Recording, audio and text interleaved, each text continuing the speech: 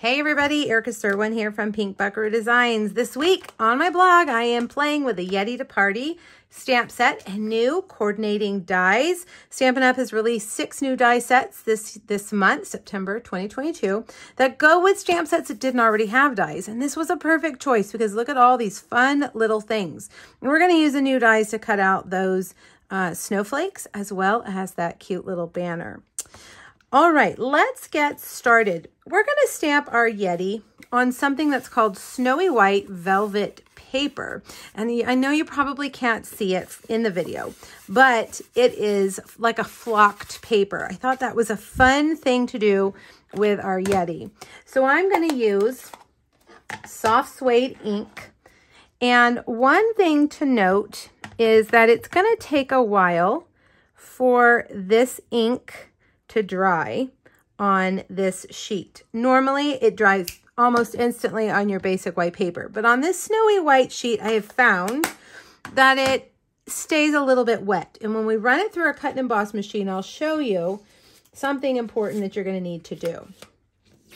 All right, now let's stamp our other things. We're going to use polished pink and Poppy Parade. I am using the Happy Everything Designer Series paper, and the colors are polished pink and Poppy Parade. All right, so we'll do 3 snowflakes and 1 banner. We'll do the banner in Poppy Parade, and we're going to color it in polished pink.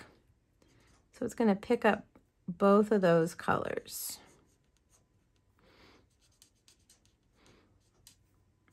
All right, now let's bring over our cut and emboss machine and we'll cut all of these out. I'm going to show you what I was talking about with our little Yeti. When you run your Yeti through, I made these as swap cards for an event in August, and I found that when I ran it through and then I ran it through again, the ink was leaving the ink on my clear plate. So then it was transferring the ink onto the next set of sheets and in places I didn't want it. So my only recommendation to you is if you do this and you are stamping on your snowy white velvet sheets, to make sure that you clean your clear plate before you use it again. Just use a, like a wipe to wipe it off, to wipe that ink off. That way you don't have that transfer. Because mine, I didn't realize it, and it messed up some of my other Yetis that I was cutting out. All right, so we're going to do the snowflakes. 1 is large and the other 2 are small, so we'll have to run that through twice to use that die. And then the little banner, if I can get it off the magnet sheet, right there. All right, lay that down carefully. Make sure nothing has slid out of its place. And let's take a look. Now see, can you see that, how it transferred that ink on there? The ink is completely washable. It's not going to ruin your plates or stain them. You just have to make sure that you wipe it off before you use it again. Now I have to cut out 1 more snowflake. So I'm just going to flip my plate over and I'll go and clean it after our video. Like that. And there we go. All right, now before we get rid of our cut and emboss machine, we're going to do some embossing. I made another card with the Yeti that you can see on YouTube if you'd like. And I use this same embossing folder. I think it's just perfect. It's the Whimsical Woodland. And I'm going to emboss a piece of basic white that is 3 3/4 by 5. And I'm going to line it up with that line right there to make sure that it stays straight. So take off all the plates except for 1 and then put 4 on top and run that through. And there you have it. Okay, now we'll move this out of the way And we're gonna need our trimmer. Let's bring over all of our pieces so they don't get lost. I have cut a piece of our Celebrate Everything. I think that's what it's called, not Happy Everything, Celebrate Everything. And I'm gonna cut this piece from the top corner to the bottom diagonally.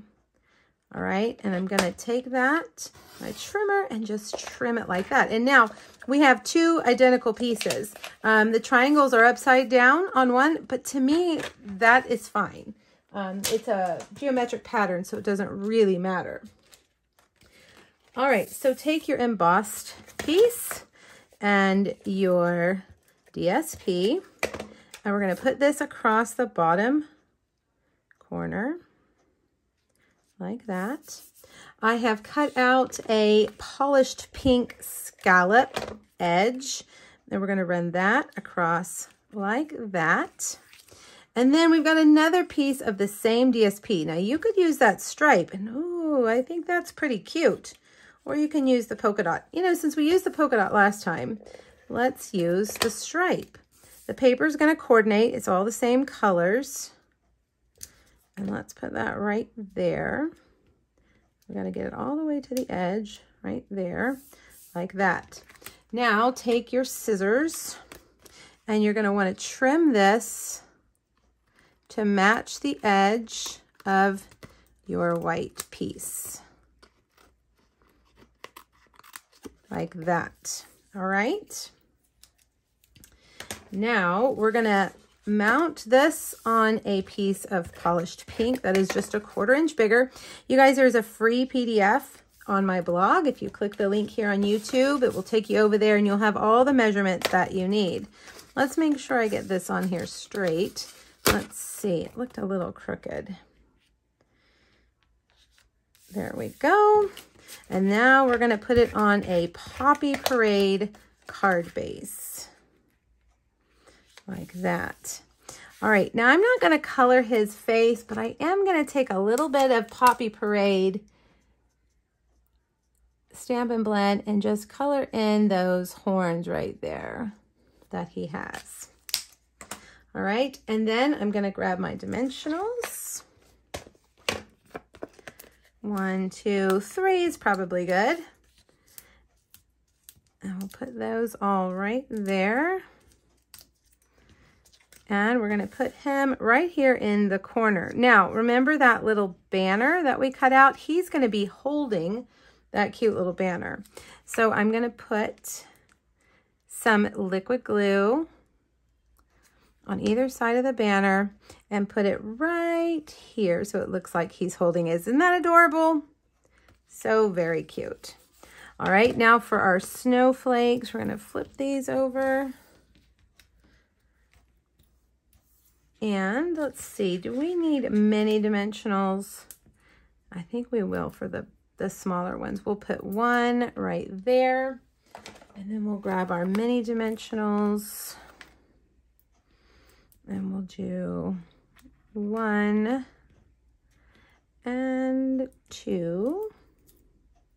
Now our sentiment, I have cut out a basic white stitched rectangle, and we're gonna stamp the sentiment in Poppy Parade. Get Yeti to party. It's your birthday.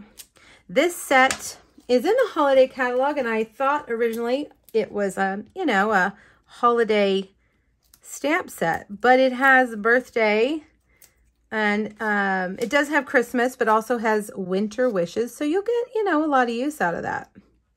All right, there's that. And last but not least, let's add a little bit of bling.